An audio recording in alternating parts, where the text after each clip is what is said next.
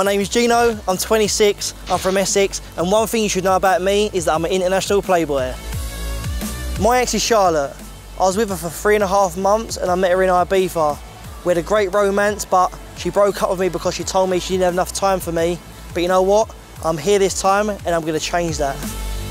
Describe myself in 3 words: sexy, spontaneous, and savage.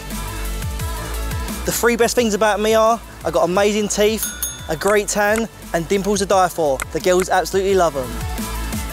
The 3 worst things about me are, I'm selfish, I always have to get what I want, and I never stick around for too long. I'm sorry, girls.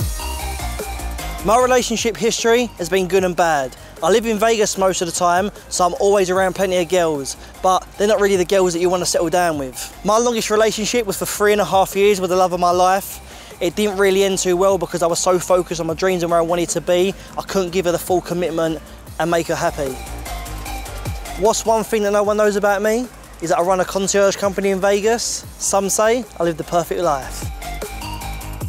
What's my best pickup line? It would have to be to walk up to a chick in a bar with a handful of ice, smash it on the table next to her and go, "Babe, now I've broke the ice, now let me get to know ya."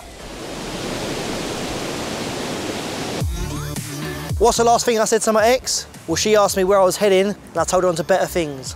F*** off. My most embarrassing first date story is when I met a girl from social media. She looked like an absolute rocket. I've turned up in a restaurant.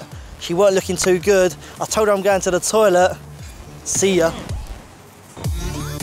The reason why I've come on to X on the beach is, of course, is to bang absolute weldies, have great crack with the lads and work on this unbelievable tan that I've already got.